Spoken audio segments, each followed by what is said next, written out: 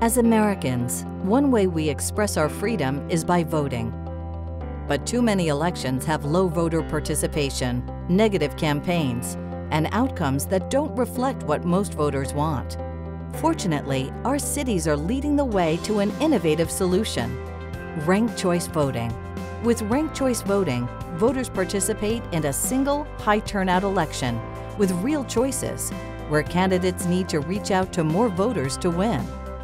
So, when you go to vote for mayor, you're not limited to just one candidate. You gain the power to rank as many candidates as you want in order of choice. If no candidate has majority support, the candidate in last place is eliminated.